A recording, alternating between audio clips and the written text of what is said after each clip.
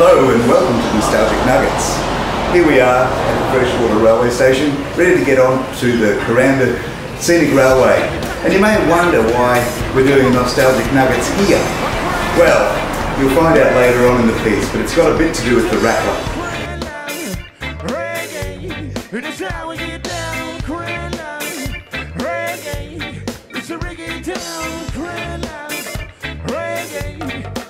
we get down.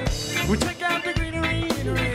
It's a lovely scenery. The after party's all on me. We check out the greenery. It's a lovely scenery.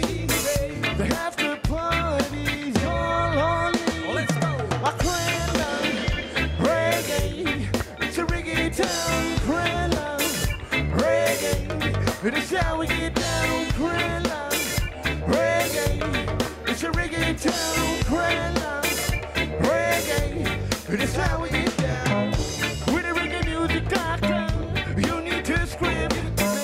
With the reggae music doctor, we're coming to hit now. With the reggae music doctor, you need to beat. With the reggae music doctor, looking just like this. Kuranda, reggae. It's a reggae town, Kuranda. And so we've come all the way from Kuranda to Ipswich, to the North Ipswich Railway Workshop, where the Kuranda cars are being worked on as we speak.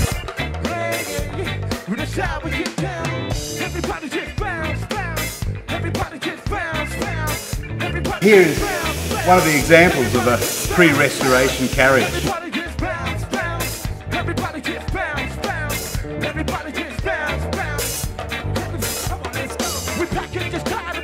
This is the original paintwork for the Kuranda cars, but of course in Gympie, the Rattler has a different colour scheme altogether. So come over here.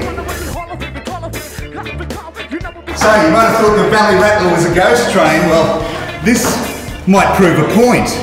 Here we are with the undercoat on, ready for the recoat of the Kuranda cars for the Rattler.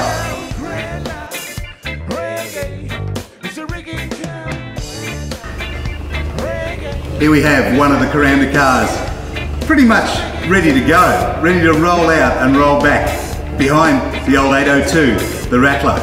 And this is the colour scheme that we're going to be seeing very soon.